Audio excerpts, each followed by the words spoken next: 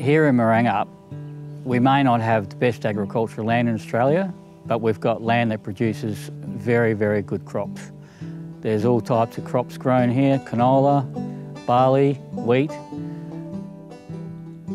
There's an area of 62 square kilometres that's proposed for open cut bauxite mining, and we believe that any proposed bauxite mine here in Marangup will have a huge effect on the people that live in Marangup.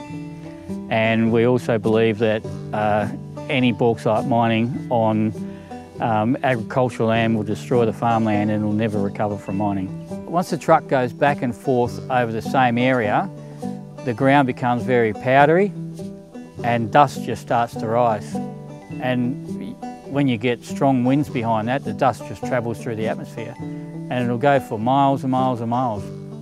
Here in Marangup, we're classed as the little guy. We don't have the funds and the money that major corporations have. And at the moment, we've got the second biggest economy in the world, being the People's Republic of China, who own these tenements here.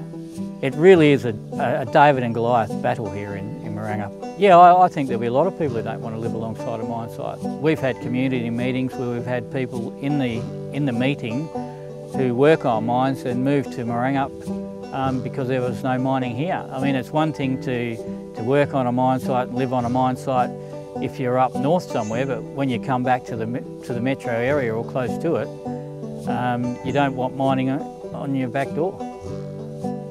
My name's Brian Dale and I'm the President of the Avenant Hills Mining Awareness Group, situated in Marangup.